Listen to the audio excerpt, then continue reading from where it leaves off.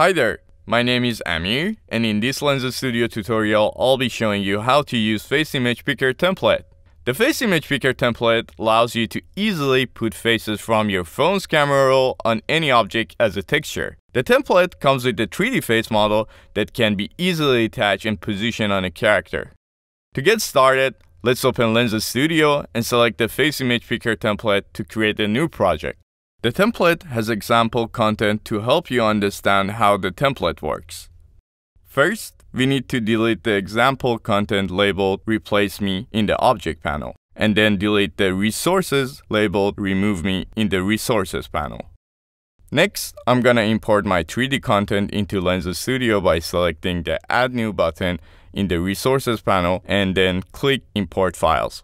Navigate to the FBX file and select it. The model will now appear in your Object panel. Drag and drop the model to be a child of the Face Image Picker controller object. Next, we need to add a face to our 3D content. The Face Image Picker template comes with the ready-to-use face mesh with the Face Image Picker functionality as a prefab.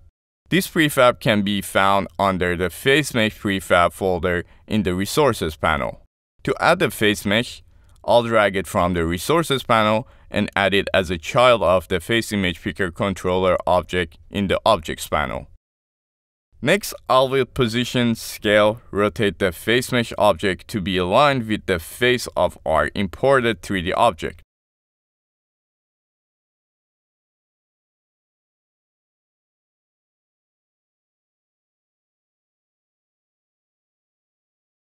If the imported 3D content is animated, we need to set the face mesh object to be child of the head bone to make sure it moves with the animation.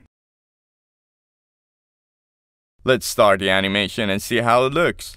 Find the animation mixer component on your imported model and enable autoplay. Finally, we can turn on the imported model's shadow. Select all the meshes in the Objects panel and set their shadow mode to caster.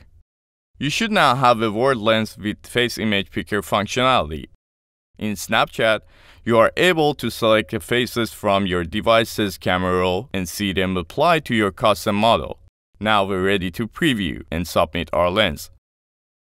To do this, click Pair Your Device in the top right corner of Lens Studio.